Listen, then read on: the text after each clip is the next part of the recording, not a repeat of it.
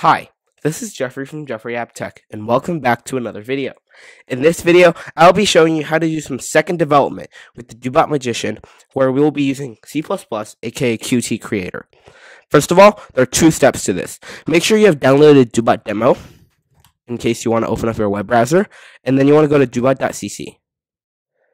Then, you want to go to Support, Download Center.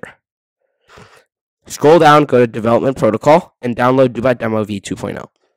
Wait for that to download, and you should get something like this.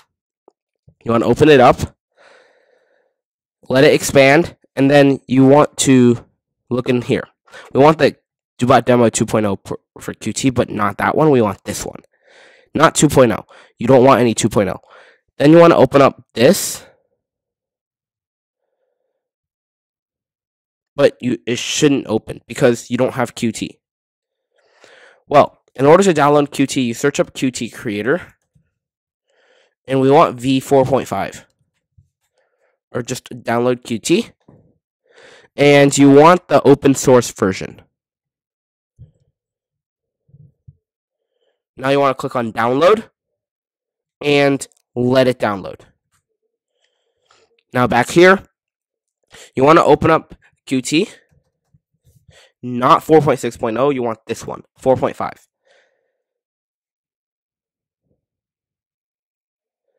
Now, let's go back and we'll open it up.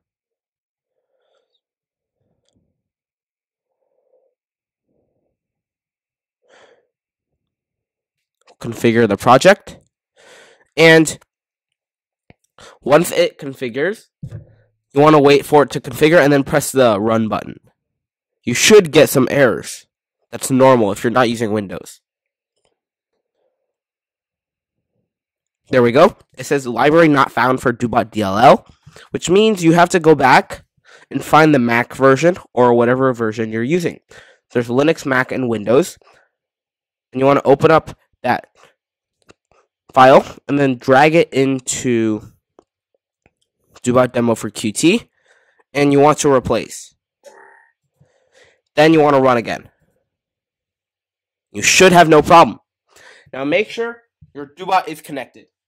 Right here. Make sure there's a USB cable, and then you want to turn it on. And let it turn green. There we go. Now we want to press connect. If you get that error, you just want to disconnect and reconnect. Try again. Then I'll do it on my cable side. Try again. There we go. It connected. No problem. First, let's try Axis version and X+. You see, it moves as X+. And there's X minus, and it gets a pose as well. Then you can also do Y minus, Y plus, Z plus, and Z minus. And R plus and R minus are just for the arm, the end effector. And you can also send PTP commands. It gives you that device SM, name, and information. Wow. Isn't that cool? Yeah! That's cool.